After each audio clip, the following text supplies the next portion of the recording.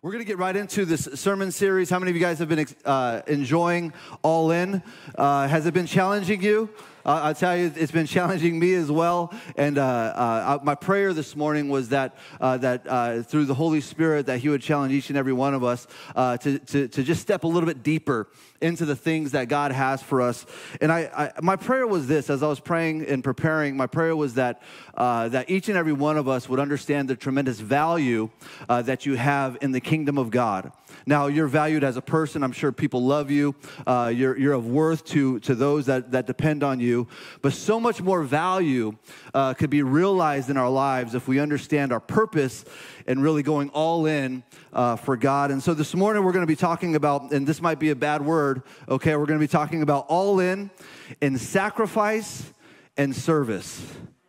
In sacrifice and in service. How many of you like that word sacrifice? I hate that word, right? But it's a reality. And so God is calling us to be all in sacrifice and in service to others. And this is the great news, is that God wants to use you. I'll say that one more time. You might feel like you're useless. You might feel like maybe your time has passed, but I'm here to tell you and declare to you that God wants to use you right where you're at. God can use you. And so this thought or this concept about all in is really when a person commits everything that they have, time, talent, resources, energy, ingenuity, all these different things towards this common purpose. And we say, I'm going to be all in on this thing. Now, have you ever seen someone that's all in on fishing? They're just like nuts about fishing, right? I mean, they're cleaning their poles and they're, messing around with their gear, or someone that's all in with golf, right? Like they have the golf watch and they're just all in. I mean, everything, their life is just consumed by this thought. And really what we want to do is pivot from the things that are of this world and pivot towards the things that are eternal, that will give us eternal reward. And so this concept became very popular in about the 2000s. Many of you know this in Texas Hold'em. I'm not suggesting that you should gamble or anything like that, but that's where the concept came from, all right? And as you know, this term means that you're going all in on this hand, so you have full confidence that you have the right cards, or you've bluffed everyone out enough to be able to go all in and to win that hand. And so this is what it means, and it's defined this way: when we're fully committed or invested in a particular task, project, or situation. Listen to this: with a sense of determination or risk taking. When you're all in on something, you're willing to take a risk. Have you ever experienced that in your life? Like, I'm all in on this thing. I'm going to bet on myself. I'm going to take a risk. I'm going all in. And so this could be used in a lot of different contexts. When someone says that they're all in, this implies that we're willing to devote all of our energy, all of our resources, all of our attention to achieving a particular goal or outcome. Listen to this: without holding back or playing it safe. How many of us this morning would you say that you're kind of playing it safe a little bit? Like things are very comfortable. You have things like under control. You kind of, I say this often, is that you found your rhythm in life and you're just kind of going through the motions. And I believe that God has called us to just step out a little bit further from that place to really experience what God has for us in His fullness. Pastor Omar said this last week, and I love this comment. He said that the gospel, or the good news, doesn't cost us anything. See, Jesus paid the price. There's nothing you could do to add to it or take it away, okay? There's nothing you could do. Jesus paid for it all. And so the gospel, this good news, costs us nothing. Jesus paid for it. But it demands everything from us. The gospel is good news. It costs you nothing. But to commit and to be all in will demand everything in your life. See, it demands that we go all in and that we put everything that we have in God's hands, that we offer our lives up to Him. And if we're not careful, we get stuck in this spiritual rut, this going through the motions. We're afraid that if we go all in on this Jesus thing, or we go all in on this religious thing, that we're going to miss out. You're going to miss out on the fun. You're going to miss out on the party. You're going to miss out on all that this world has to offer. But this is the lie of this world. This is the lie of this world. See, the only thing that you'll miss out on is everything that God has to offer. That's the only thing you're going to miss out on. that everything that God has to offer. And this is the truth, and this is the good news, that if we don't hold out on God, God won't hold out on us. I'll say that one more time, that if we don't hold out on God, if we go all in with God, God won't hold out on us. Let's pray. Father, I just thank you, Lord, this morning. I thank you for every single person that's here. And I pray, God, that you just continue to do your work. Father, we sense your Holy Spirit. We know by your word where 2 or 3 are gathered, you're here in our midst. And I pray, Father, that this concept of going all in, God, in service and sacrifice would really begin to germinate in our spirit and our minds, God. And I pray, Holy Spirit, that you would speak through me as I declare your word. In Jesus' name we pray. Amen. Amen. Well, so the difference between a hero and a celebrity is the difference between Mother Teresa and Madonna. Right? The difference between a hero and a celebrity is the difference between Billy Idol and Billy Graham. Right? The difference between a hero and a celebrity is the difference between Stephen King and Martin Luther King. You understand what I'm saying? See, one's famous and the other one has made sacrifices for other people. One's a hero and one's a celebrity. So what's the difference between heroes and celebrities? Is it talent? Is talent the differentiating factor between a hero and a celebrity? No, absolutely not. A hero or a celebrity can be talented or not. Doesn't matter. It's not intelligence either. It's not persistence or grit. I mean, I believe that both of them show those characteristics. So what is it? What is the difference between a hero and a celebrity? And I propose to you this morning that the difference between a hero and a celebrity lies in sacrifice. You see, a hero is willing to give up his own life, his own desires, his own needs in a moment, and sacrifice for someone else. See, there's a lot of people that are willing to sacrifice for themselves. Would you agree? You're willing to sacrifice sleep or money or whatever it is for your own personal gain. As long as you know that something's coming back to you, we could sacrifice maybe just a little bit, right? And so we'll sacrifice for personal gain. We'll sacrifice for our own goals. And this is the truth. This is the truth. That nothing significant is ever accomplished without sacrifice. Now, one of my sports heroes, okay? Give me a moment. Let me fan out, okay? So one of my sports heroes is Kobe Bryant. Any Kobe fans in here? I thought I was in the right room. Okay. So if you ever hear stories about Kobe, you know that he sacrificed everything to be great at this one thing, which was basketball, and we appreciated it. It gave me 20 years of entertainment, but this is it. Is that whether you see people on the secular side or in the kingdom of God, the universal truth is that nothing significant is accomplished without sacrifice. If you're not sacrificing, I'll pose this to you. If you're not sacrificing in your life, it'll be difficult for you to do anything significant with it. Some of you guys are mad at me. See, some people will sacrifice for business. How many entrepreneurs in the house? We have plenty of them, entrepreneurs. And so we'll sacrifice for business. You know, God has given you a dream and you're going all in on that. And there's nothing wrong with that. Others, like Kobe Bryant, will sacrifice to become a pro athlete. He wanted to be the greatest basketball player ever. And that was his aspiration, and that was his motivation, and he chased it down. And some would suggest that he actually accomplished it. I would be one of those. All of you Michael Jordan fans are haters. No, he's pretty great too. Listen, no one gets to the Olympics, no one gets to the NFL, the Major League Baseball league. No one gets there without great sacrifice. And to be number one in our field takes complete sacrifice. If we want to be an expert or we want to be looked at as someone that's accomplished many things, we have to make these sacrifices. But in those areas in our lives where we make these sacrifices for the things of this world, we understand that it's for our own goals and for our own reasons. Now, I'm not suggesting that you shouldn't be driven, okay? I'm a driven professional myself, and so you should be driven for your own goals. But think about this. What makes a hero is that a hero sacrifices for other people. And see, deep inside of each and every one of us, I would venture to say that deep inside of each and every one of us, we desire to make an impact in this world. Yes? You want to leave a legacy. You want to leave something behind to say, man, I made impact in this world.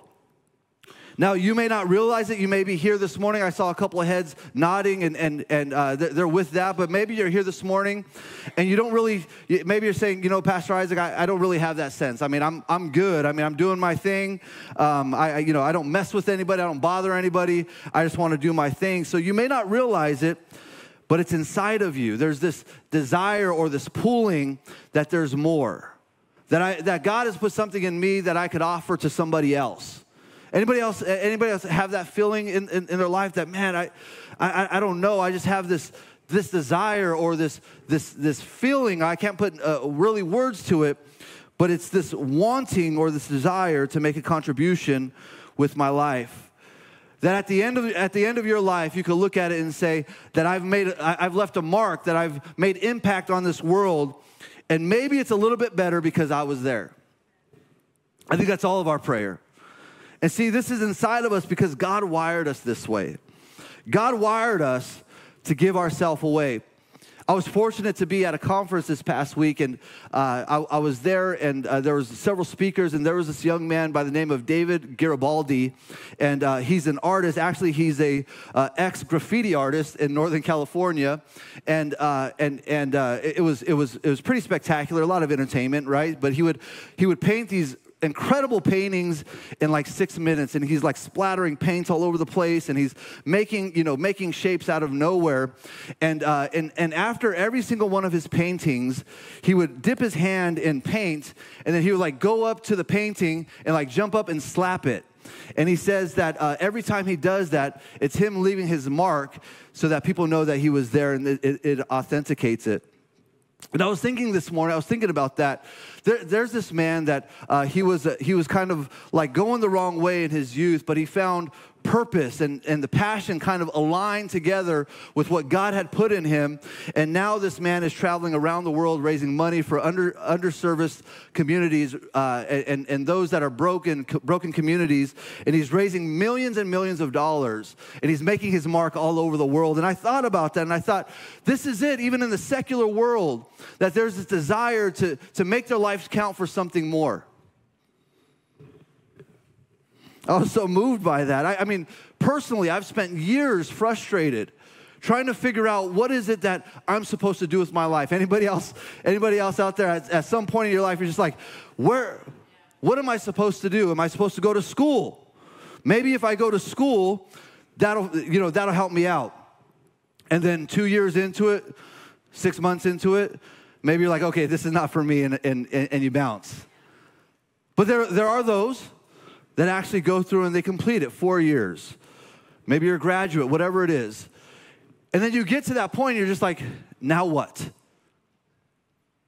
I've done all these things. It's supposed to bring me fulfillment. It's supposed to bring me satisfaction, but I'm still lost. See, I've been there.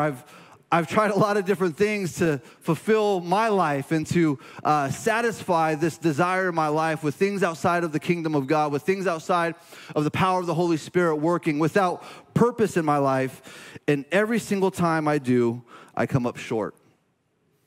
Anybody else here this morning? Maybe this morning you're just like, man, I'm trying to do the right thing, but I just feel like I'm coming up short.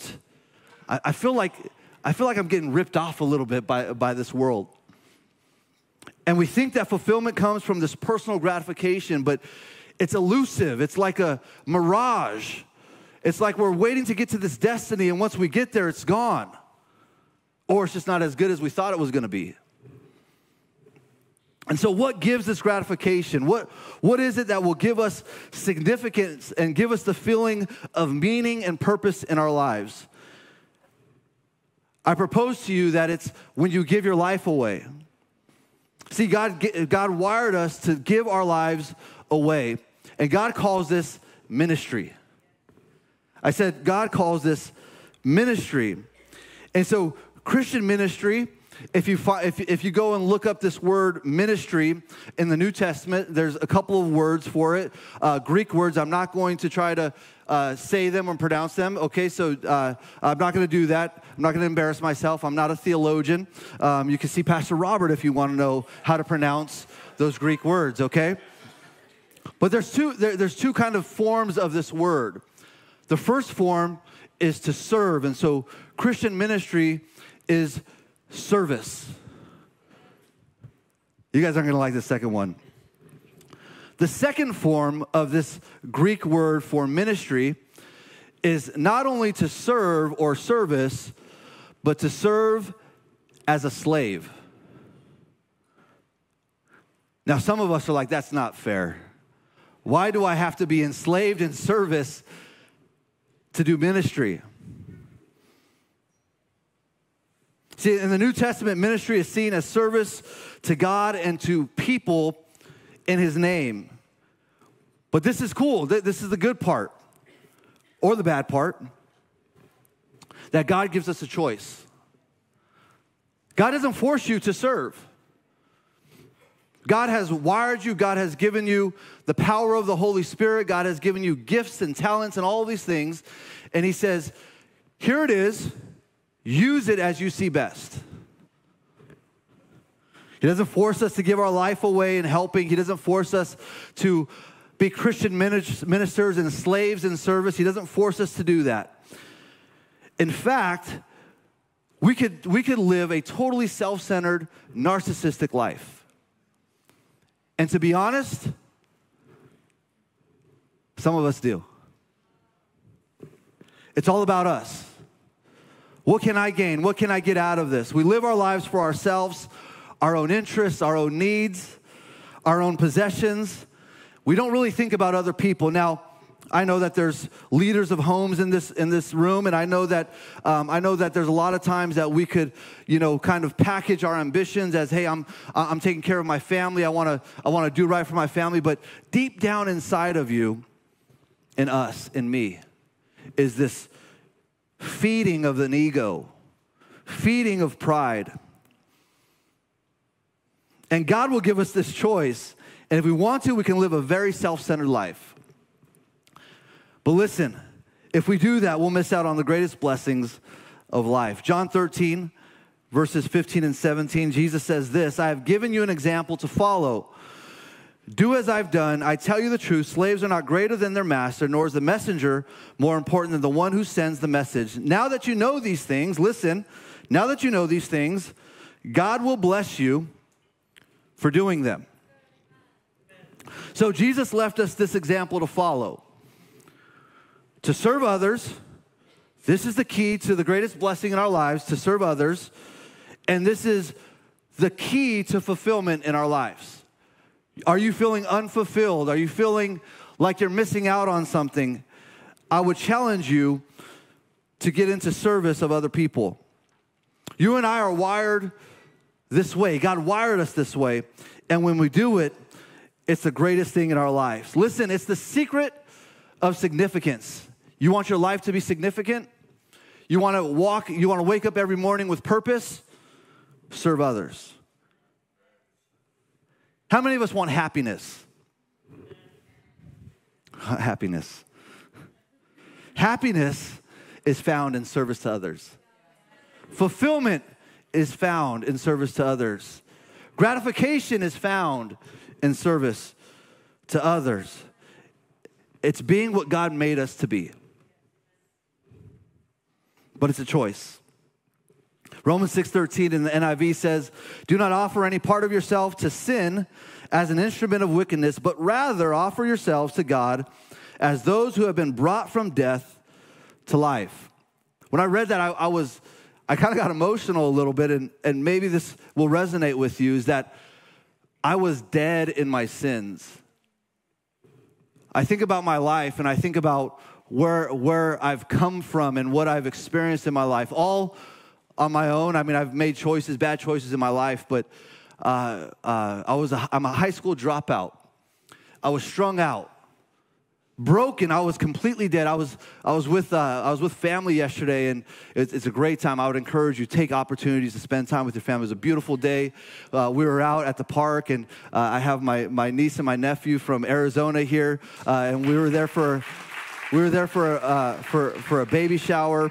And it was awesome. And we're sitting there, and one of my aunts was there, and she's getting a little bit older. But we have, I have a ton of childhood stories with her, and we were just kind of reminiscing. And I was thinking, and then I had my daughter there. My daughter's 24 years old, and try not to get emotional here. I was thinking about we were talking, and I had my daughter when I was 16 years old. I was strung out on methamphetamine, speed. And I was a horrible dad. I was a loser of a dad. And as I was sitting there, I was just thinking, like, I don't deserve the mercy of God. I was singing that song this morning. I'm just like, my gosh, I'm getting emotional. And I think about this, that in the scripture, that God has brought us from death to life. We were broken. We were of no use. You were a burden. You weren't a contributor. You were dead in your sins, but God has taken us from death to life.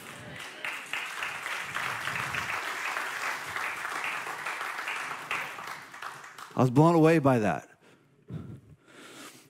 So Paul goes on, and offer every part of yourself now from death to life, and offer every part of yourself to him, Christ, as an instrument of righteousness. The Living Bible says it this way: give yourselves completely to God. Every part of you want to be tools in the hands of God to be used for his good purposes. And so let's look at three things real quick about this one verse. Number one, God wants to use you for his purpose. It does not matter your talents, your skill set, your education level, doesn't matter. God wants to use you for his purpose. This is what we say around here. We say we're just ordinary people, right? But by the power of the Holy Spirit, God puts his extra on our ordinary, we become extraordinary. Or we're very just natural people, right? I don't have eloquent words. I'm not gifted like many other people, just natural. But the Holy Spirit empowers me and puts his super on our natural, and now we're able to walk in the Spirit as supernatural beings. God wants to use you for his purpose. Second thing is that you could be a tool in the hands of God to make impact on this world.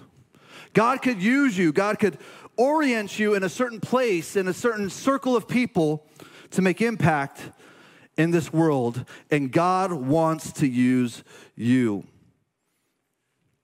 God has a unique assignment for each and every one of us.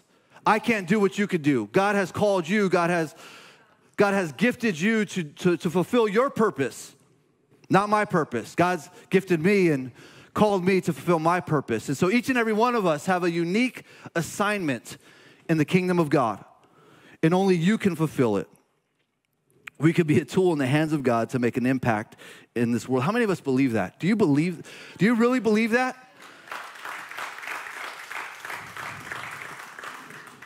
We need to live our lives like that. The last thing is that it requires sacrifice. There's that word again. You thought I was over with it, huh? There's that word again. It requires sacrifice in order to be used by God. In order to fulfill his purpose, there are things that we're going to have to give up.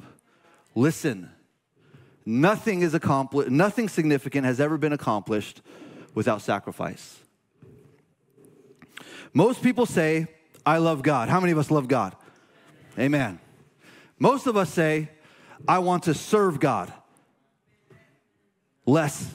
There's a few less people saying that. That's okay. It's all right. But this is my question. Are you willing to sacrifice for God? Yes, I love God. Yes, I want to serve God. But will you sacrifice for God? Are you willing to lay aside your personal ambitions, your dreams, your goals? I have dreams, I have goals. There are things that I've set aside for ministry. I've made that choice. My prayer for my family is that we would be used as vessels of honor to be filled by his glory, to be used for his purpose. That is my prayer. I mean, literally, just about daily, I pray that, God, that you would use us to be vessels of honor, to be filled by your glory, and to be used for your purpose.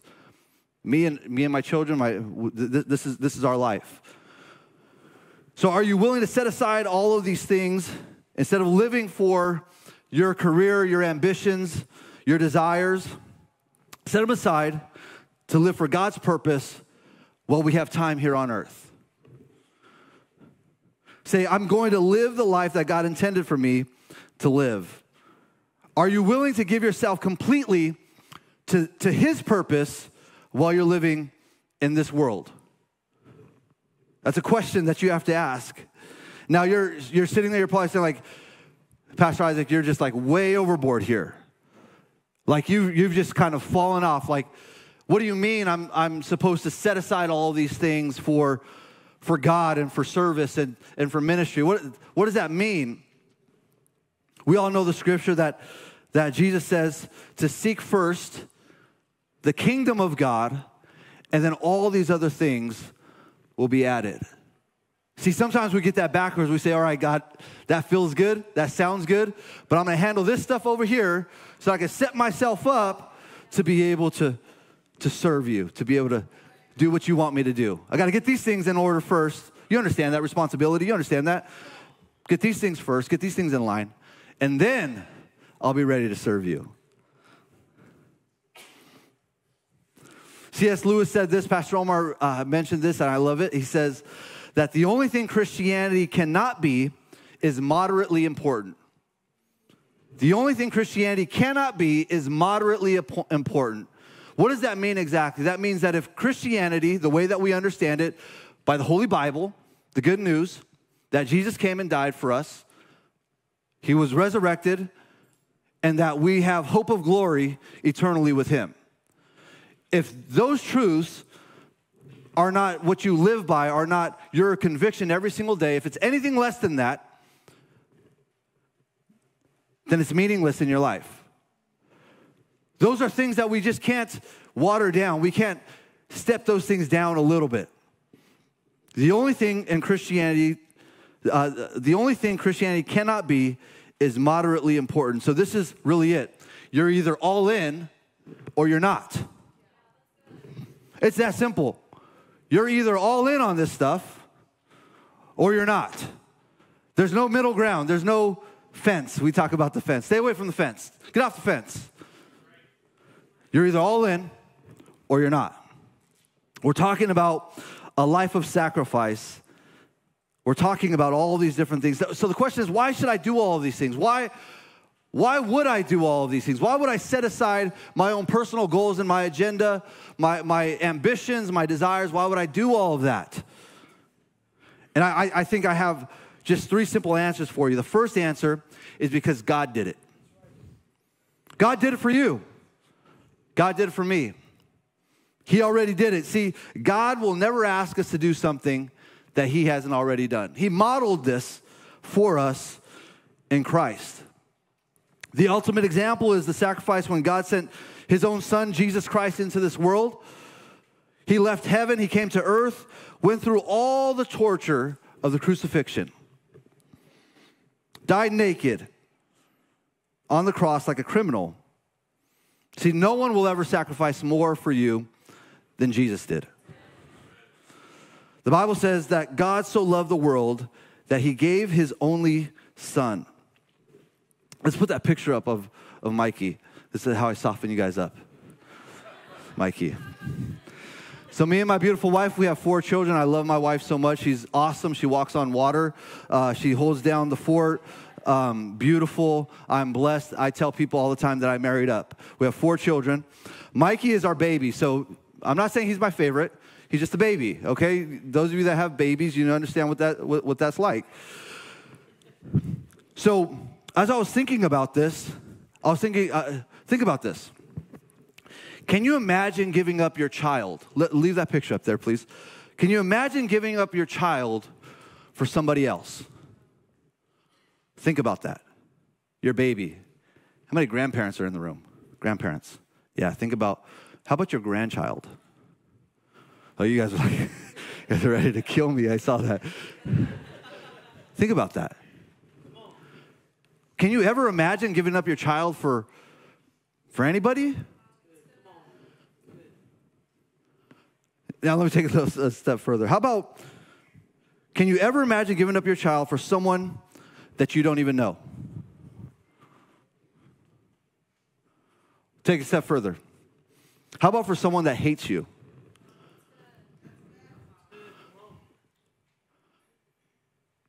Christ gave up his only son for you and I. Can you imagine doing that? It's like inconceivable. Like you just can't wrap your head. It's insane. And this is the scandal of grace. This is the scandal of grace. That God loves you so much. That God values you and I so much. That he gave up his son for us. Genuine love is always sacrificial. You can take down the picture. We say this comment around here often, and it sticks with me. We say, you could give without loving, but you can never love without giving. You've heard us say that? Say it again, in case you're writing it down. You can give without loving. So there's a lot of people that philanthropists, right? That they raise money. I mean, they might care, but or love. It just depends, right? I mean, how often do you, throw some change into some fund or round up for something that, like, you don't even know what it's about. You're just like, okay, yeah, I think yes, sure, right? So we could give without loving, but we can never love without giving. Love pulls generosity out of us. Love pulls something out of us. Hebrews 9:26 says, Christ came to take away all sin by sacrificing himself. Ephesians 5:2, live a life of love just as Christ loved us and gave himself up for us as a fragrant offering and sacrifice for God. So if you want to learn to live your life like Christ, you're going to have to learn to sacrifice. If you have no sacrifices in your life, there's no love in your life. Just reflect on your life. What are the things that you've sacrificed in your own life? What are the things that you're holding back on? I'm not giving that up. See, we learn to sacrifice for God's purposes because he did it for us first. The second thing is that I sacrifice because it's what God has made me to do. See, each and every one of us, we're made to live for God's purposes and not our own. He's purposed us and he's planned for each and every one of our lives to serve in his own purpose. We're here to serve God's plan and not our own. And as long as we keep on saying, like, I have my own ideas, I have my own plans, we're going to be frustrated. Ephesians 2:10 says that we are God's masterpiece. He has created us anew in Christ Jesus so that we can do the good things that he planned for us long ago. See, God has a plan and purpose for each and every one of our lives. And that plan involves ministry and helping others. I have an illustration. So I have a piece of wood, and for those that are online, you might have to come a little bit tighter on the shot. But I have this piece of wood, and I have this screw. You guys all see that. How many of you have ever used a butter knife? Yes, you have. Right? And so if I have this screw here, and I take this butter knife, and I try to, you see that? In fact, Rene Robles would be able to do this, but not me. But Have you guys ever tried that? And what happens is, like, the tip of the knife starts to bend and kind of, like, you have to throw it away. It's of no use. Yeah? It's because you're using, this is not its purpose. Its purpose is not to drive the screw. So, okay, so, all right, let's see. Oh my gosh. Here we go. Yeah, my tool. Yeah. Nobody tell my wife that I'm working on tools because she's going to expect a lot out of me. So I got a screwdriver. Right? So if I took the screwdriver and I try to screw, I got a Phillips screwdriver and I try to screw this hex screw, no action. You hear that? It's like, you guys hear that? I'm going to strip that. I'm going to mess it up because that's not its purpose.